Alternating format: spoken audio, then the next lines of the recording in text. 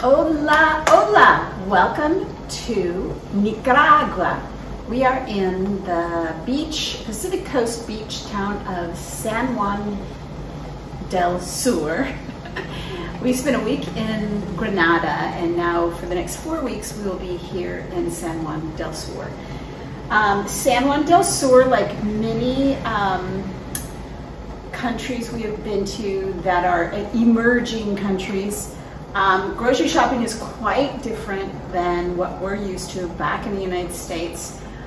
Today we went shopping, and you basically have to go to 4 or 5 different places. We went to a seafood fishmonger, I guess it would be called. We went to carniceria, which is where you get your meat.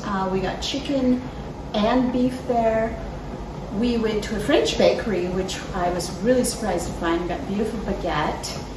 And there is a store that would be mostly dry goods, canned goods. We also went to Pharmacia to get some sunscreen. And we went to the fruit vendor. So that's, I think, maybe 6. Luckily, those things are all within walking distance of each other. And about a quarter mile, maybe half a mile from where we're staying in this condo. This kitchen in this condo, 4-burner stove, pots and pans, knives, but we're used to that. That happens everywhere we go, so we just wing it. So today I am making tortilla soup, which is something that we can almost always find all the ingredients for. So I'm going to show you how we do that. I bought chicken thighs. I boiled them this morning and boned them, and then from the water I boiled them in, I made a stock, which is here boiling now. And we're going to take a frying pan, it's kind of hot, and we're going to cook 1 small onion.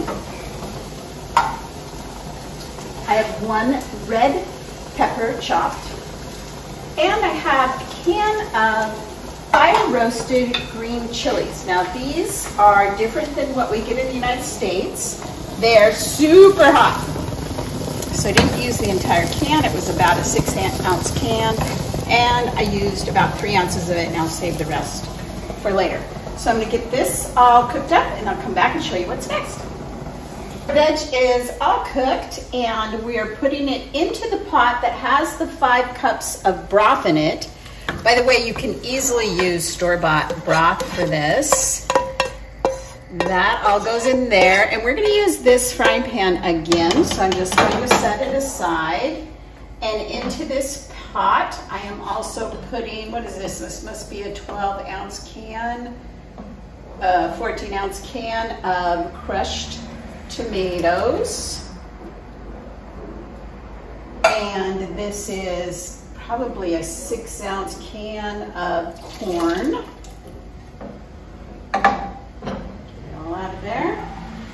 And this is 1 cup of red beans. I actually cooked these beans, but you could use any canned bean, black or red.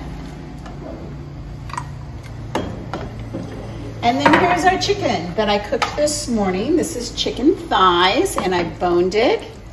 And it's nice and tender. It's probably more chicken than I needed, but that is 4 chicken thighs. Ooh, yum. Now, this is gonna cook for 20 to 30 minutes. Oops, forgot, we gotta put in the spices. So this is a spice mix of some oregano, paprika, cumin, and red chili. You can use those all separately. I happened to buy this when we were in Honduras, and it's super handy. So I'm putting in about 2 teaspoons. And I might go back and taste test that later and see if I want to add some more. It's got a pretty strong cumin flavor, and I have half a lime.